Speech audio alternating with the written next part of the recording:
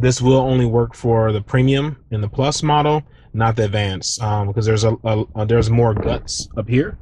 So the cam port is in a different location. That's where the Giraffe is going. So you can see it, this little this right here, this little part. You put your finger right up in here, pull it down, and that'll pop out there. We grab this, and this gets pulled towards the dash. See if we can get that down towards the dash here. There we go. They click, and it's off. All right. Now if that's done, we're gonna, this right here, which I believe, like I said, I believe it's called the CAN port. This is what goes to your sensors, your camera, all that good stuff. So this gets removed. All right, we got the Giraffe right here, in the Panda. So Giraffe, Panda, I recommend you put these together first, because it's a firm fit, and it kind of feel like you bend in the actual unit to get it in there. So put that in first, like this. Then you'll take this cable right here and install it in this port. But before I do that, I want to show you the switches. All right. The only one you need on when running the system is 3. Okay. That's what's going to power the Panda. And that power is going to send power and information to the Eon itself. All right. You turn 3 off and 1, 2, and 4 on. You want to reactivate your actual manufacturer system. All right. Because if you don't and you unplug the Eon, it goes crazy. Like, it'll start telling you everything that's turned off. All right. So now we take, where's that port? This, and this goes inside of here, like so.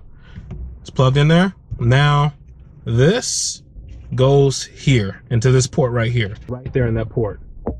All right. So now we're gonna connect it into the port.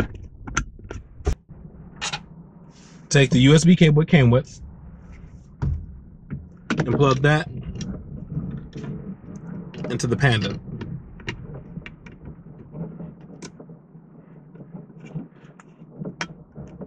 All right. That's another thing we probably should have did before we put it on was the USB. It's a little bit of a reach around. And also we probably should have did the high precision GPS. Okay. There we go. So I would like to run the cable up here around like the edges here, but for now I'm just gonna wrap it around my my sun visor. Before you mount, to make sure the spot you're in has good reception. So this will set itself like that in there. See that? And then I'm gonna mount it where I kind of ruined the adhesive. Try to get this line back up. Okay. So they recommend you do it the camera on here lines up as close to the camera here as possible when you dock it. All right. So I'm gonna go outside and show you guys where the camera's at and how close it is to it. So I'm gonna go ahead and dock it first.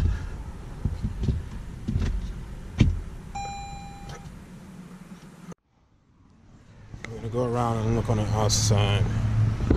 So you see the camera here.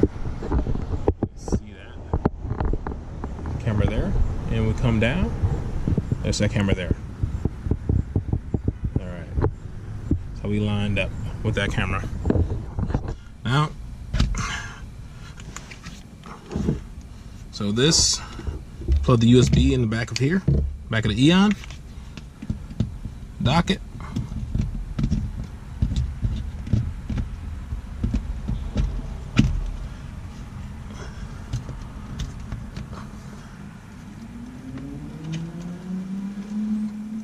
Cable around.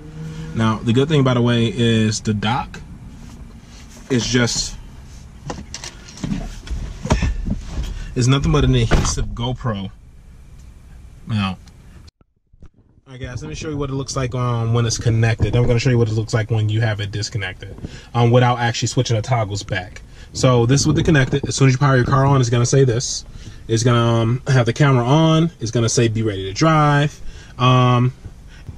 It's all your information. So your storage, your temp, if you have a good GPS connection, and you know you're connected to the system for self-driving if you get that screen telling you to take over anytime. Now I'm going to show it to you. I'm going to turn the car off and I'm going to show you what it looks like when it's not connected. Now, powering the car back on with the USB unplugged, and now you're going to see all these awesome error messages. Pre-collision, you see your manufacturer. It's going to go through a series, lane departure alert, and these won't stop. So I'm going to say it again. If you want to run the self-driving, only have switch 3 up, and that's switched up towards the actual number. So it's switch up towards the 3. 1, 2, and 4 are down. If you don't want the auto driving on, you switch 1, 2, and 4 up, and then it goes back to your default settings. It won't auto drive for you. You won't get any error messages. You never know if your car's still on warranty, how the dealership will react to this being off and you having all this stuff installed. They might try to avoid it or say any type of issues or because of you tampering. So I suggest you order a second one of these. If you wanted to look neat, if you look up the stock number here, I actually put that in the description too. You can actually look it up via that stock number, and it's about 50 bucks for a replacement plate. I'm gonna take a Dremel and cut around it so that the components will fit in it. That way it looks nice and neat and flush. And then when I go to the dealership, I'll just remove all the gear, put the old plate right back on there. I suggest you do the same thing if you don't want any type of warranty issues. All right, thank you.